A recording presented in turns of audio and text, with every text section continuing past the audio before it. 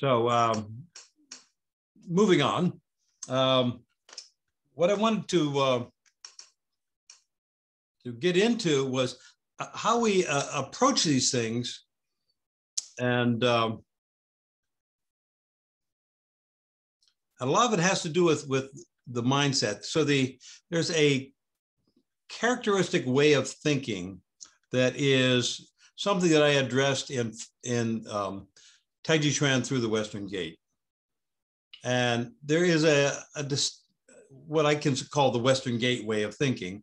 And that is that it's kind of influenced by science and philosophy as it's developed over the last couple hundred years, 300, 400 years in the West, and leading toward a scientific materialism where everything is seen as an expression of mechanics or materiality, and how these atoms bash into those atoms and these muscles pull these bones, and etc., which is gives one way of looking at what we're doing, but it is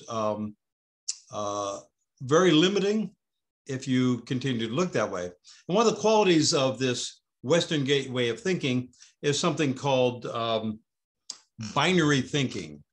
And this is often the case that, it's either or thinking. That is, it's either yes or it's no. You're either a Democrat or you're a Republican. Or it's black or it's white.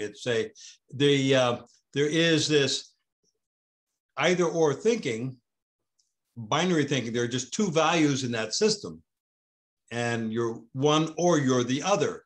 And this is something that is characteristic of a lot of Western thought. And you're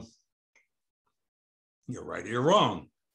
And so in the Taoist way of thinking, there is some binary there. That is, you establish polarities, but it's also a full spectrum thinking. That is, that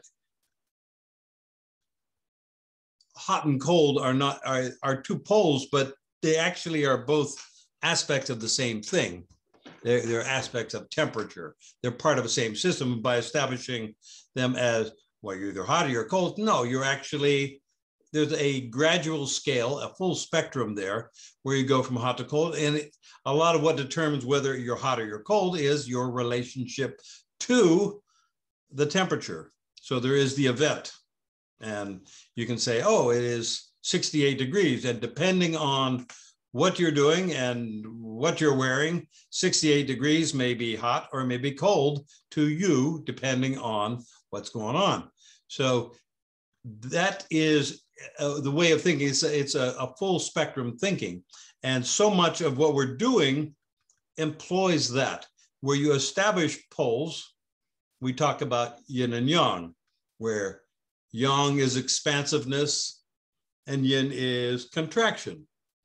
And some people think, oh, contraction is bad because then you're getting all tight and you're getting, no, contraction is just the bellows. You take in the air, then you push out the air. So you have this motion there, and you can't do one without the other. So and in yin and yang, we have motion and stillness. Some people say, oh, well, stillness is the ideal. And others will say, no, stillness is death. And it's both. You can't have one without the other. Just as music, it's not just about a collection of notes, it's also about the silences between the notes, where there's space between the notes, which enables you to create a pattern, a sonic pattern that is interesting. If you have just a sustained sound, that gets kind of boring after a while. If you have sustained silence, that's kind of boring too. So you want to get both. So the same thing is employed in this in the way we're talking here. That is, we're getting both. It's a both and way of thinking. And it's a full spectrum way of thinking, so that we, rather than just memorizing a bunch of things and going through a mechanical action that enables us to follow the leader, say, oh, I do my Tai Chi just like I think my teacher does. Okay, that's nice, but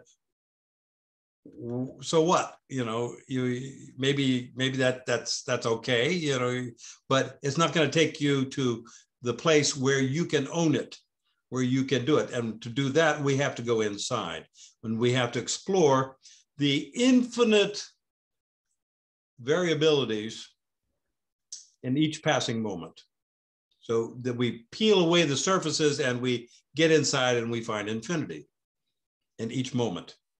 And by climbing inside, we feel what's going on. When we're just looking at it, we're observers, where that becomes objectified as something that it's out there. Even if I'm looking at me and say, oh, Rick is moving his arm in this way, and that's really cool. But that's Rick observing Rick doing arm movement, and which is fine. And say, did I get it right?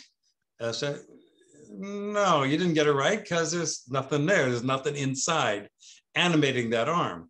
To do that, you have to actually climb inside and engage the mechanism and bring your attention, your intention, your presence to the moment.